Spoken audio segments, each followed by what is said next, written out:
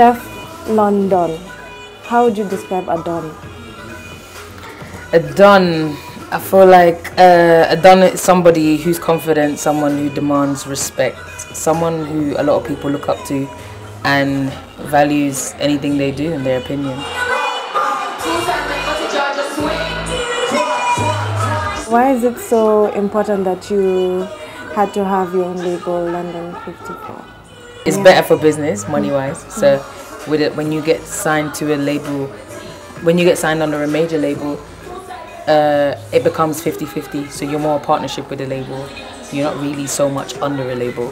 So it's like a joint venture. Businesses merging. Plus, I could sign my own artists. Plus, I have more leverage on what I do and how I put out my stuff, and a little bit more control.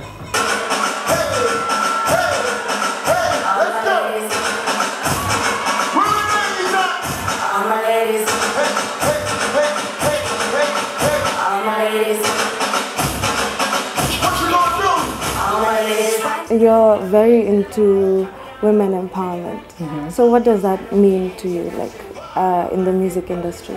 I mean, women are always searching for, like, you know what I mean, their voice to be heard. So it's good that I have a platform where I can encourage women, embrace women, and encourage them to, well, a lot of women always message me saying, oh, I like the way your body is and you just kind of wear anything. Because I'm not the slimmest girl. I don't really have a flat stomach.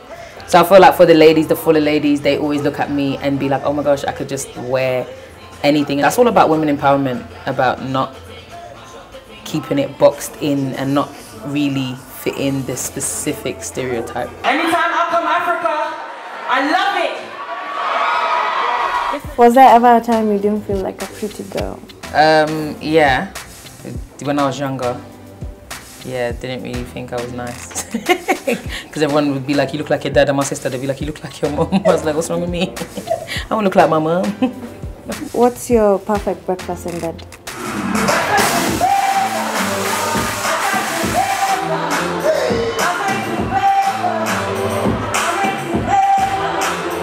Breakfast in bed, darling. Yeah. Yeah, perfect breakfast in bed for me. I'm a little bit on the healthy side, well, I try to be. Not totally healthy, but I try to be healthy. So I don't eat meat.